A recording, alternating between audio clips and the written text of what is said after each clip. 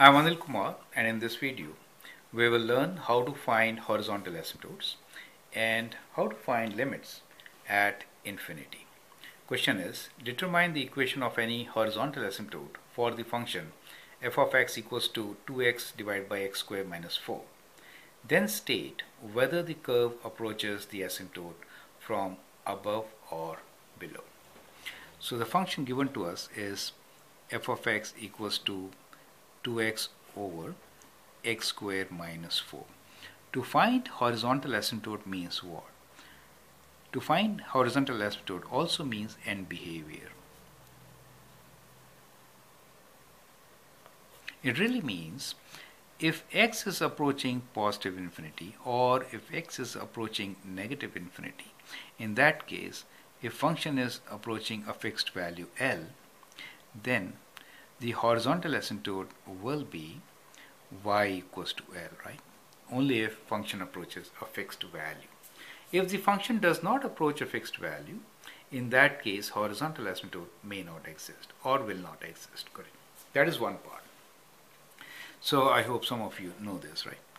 Another thing which we know about is that if the degree of numerator and denominator, if we analyze that, in this case degree of denominator is higher, right? So in such a case where degree of denominator is higher, we expect horizontal asymptote as y equals to 0. So that is the expected answer, right? So that is expected. Now, how to really get this answer? This is what we are going to do in this particular video, and we are going to understand that with the concept of limits at infinity, right? So that is how these two things are related. So let us find limits at infinity for the given function. Okay. So what we'll do is we'll find limit of the function f of x as x approaches negative infinity or positive infinity. We'll take both at the same time, try to simplify, and then see how it can develop, right? So what we are trying to do here is we are trying to find limit of the function for both negative and positive infinity, and the function here is 2x divided by x squared minus 4.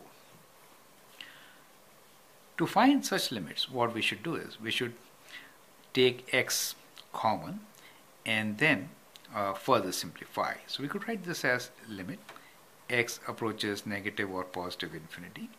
So if I take x common for the denominator, we have 2x here.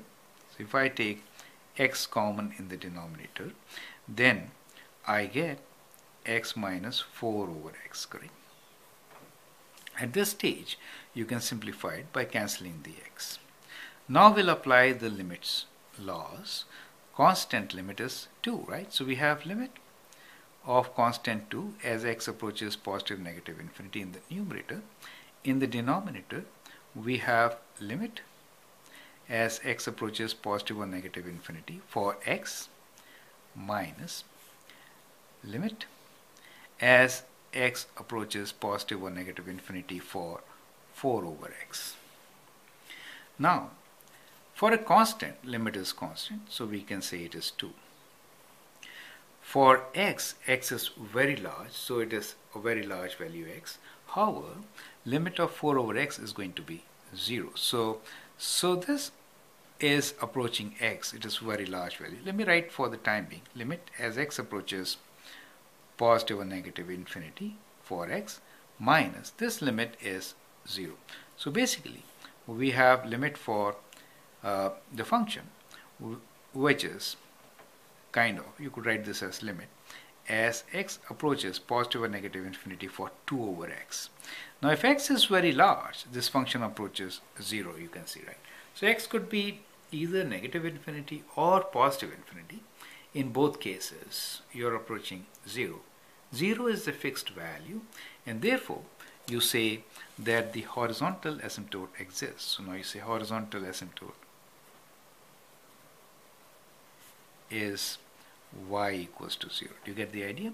Because the limit of this function as x approaches either positive infinity or negative infinity is 0, right? So that is the first part. Now let us do the second part, which is then state whether the curve approaches asymptote from above or below. So what we have really found here is that if we have x and y axis, and in that case the horizontal asymptote is y equals to 0. So that is y equals to 0, right? We need to find whether we are approaching from above or below this graph, this line, as x approaches minus infinity or plus infinity. Now when we say as x approaches minus infinity, it really means what? We are looking for numbers like 4. 100 is like a big number, right? Minus 100 will be minus infinity.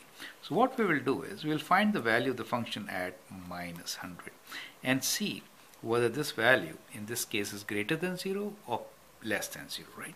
So if I substitute minus 100 here, I get 2 times, minus 100 divided by minus 100 square, right? Minus 4.